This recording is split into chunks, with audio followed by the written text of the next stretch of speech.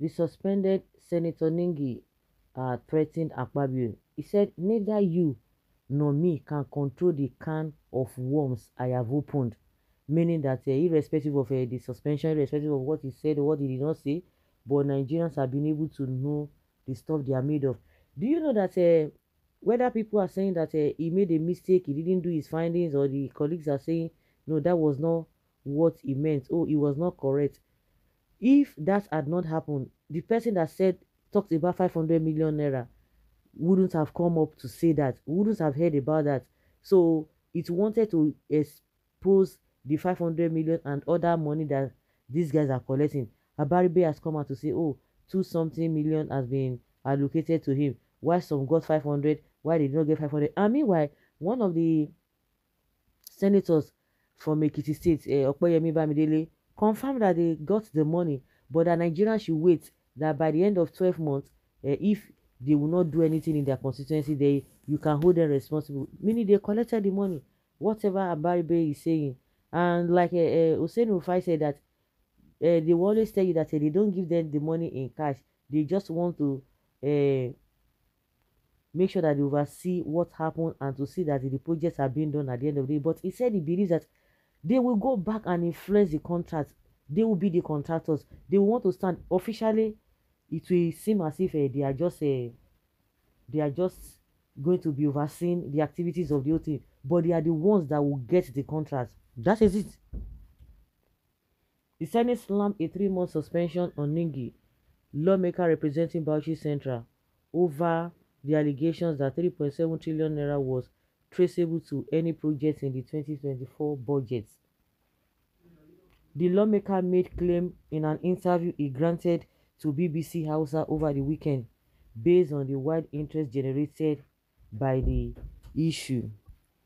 Based on the wide interest generated by the issue, Ningi'S addressed the media ahead of the next plenary sitting, saying although he was misrepresented in some quarters, he stood by what he said and was ready for any consequence. Expectedly, the upper legislative chamber sat on Tuesday. The issue was discussed as some of Ningi's colleagues called for his suspension after Senator Lamilekan Adeola from Ogun West moved a motion for the issue to be discussed.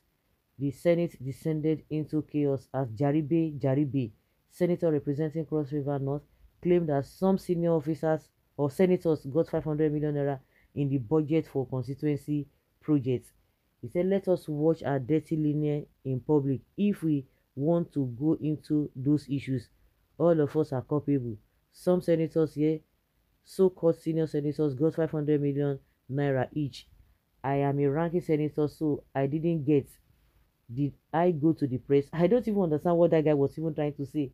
He said he didn't go to the press. So you didn't go to press does not mean that somebody else did not go to will not go to press. And like I said, it might not be the reason or what Ningi said about the padding of the budget, but because God wants us to know this 500 million naira of a thing, whether Ningi was right or not. But this issue of 500 million naira, they all attested to it. And this guy that was saying that all of us are culpable, they will watch their dirty linen in the public, that he didn't go to press. So I don't even know where he belongs to, but I think he himself was just using the opportunity again to express himself, but he was trying to say that oh, he didn't go to press, but he didn't discuss it with them, not until when Ningi's case was brought on the floor, or to the floor of the Senate, on the floor of the Senate.